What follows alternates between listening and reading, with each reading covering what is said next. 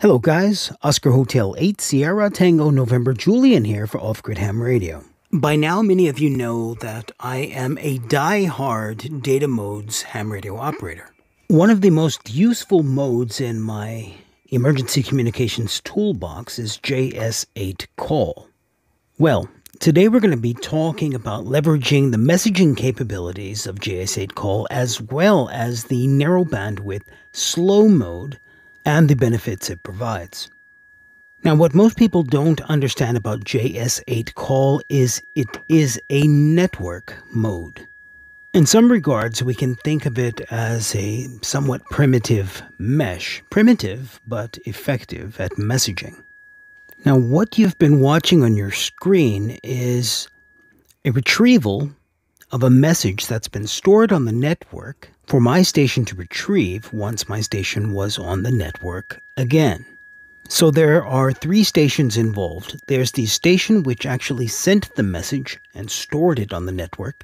There's the station where the message is stored. Then there's my station, which will retrieve that message from the JS8 call network. There certainly are different reasons why an operator would decide to use the network for delivering the message rather than attempting a station-to-station contact. The simplest reason would be those two stations simply can't hear one another and they need a redirect or a third station to direct that message between them. Whatever the reason, the JS8 call network provides the store and forward messaging functionalities we need for off-grid asynchronous communications.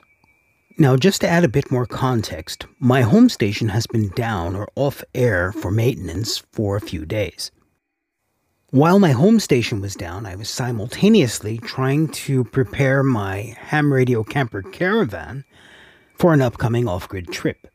So this message was being retrieved using a Microsoft Surface, the ICOM IC705 with no amplifier, just 10 watts from an ICOM IC705, and an off-center fed dipole cut for 80 meters, and pushed up a carbon fiber gigaparts mast to get it up in the air. So we have a QRP radio, we have an off-center fed dipole, we have a carbon fiber mast, and a Microsoft Surface. I don't think a data mode station could be any simpler than this.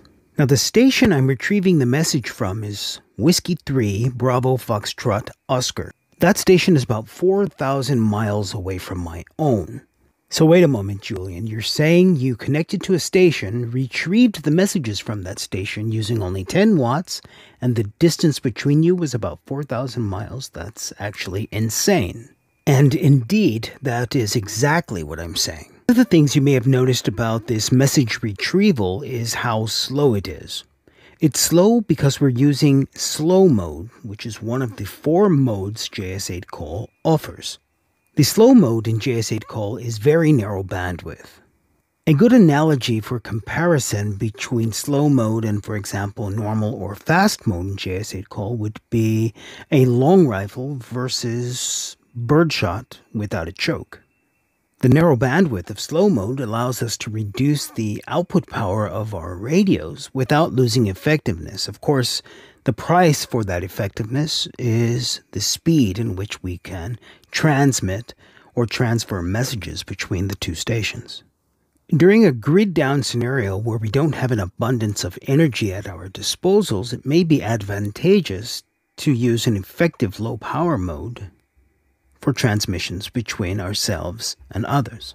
So for the most part, I use the ICOM 705 at 10 watts along with the slow mode in JS8 call. I enjoy operating this way almost every day because I figure if I can be effective with 10 watts and a QRP radio with a wire antenna, when I have 20, 30, 40, 50, 100 watts available to me in a grid down emergency, I'll definitely get that message through. Alright guys, if you like what I'm doing, if you like the content I'm creating, please let me know by leaving me a comment, a thumbs up, or even a super thanks to let me know. And if it's not too much to ask, please share this video with someone or somewhere where other operators might enjoy it. Rock and roll, guys. You are all absolutely awesome. Thanks for watching. Ciao.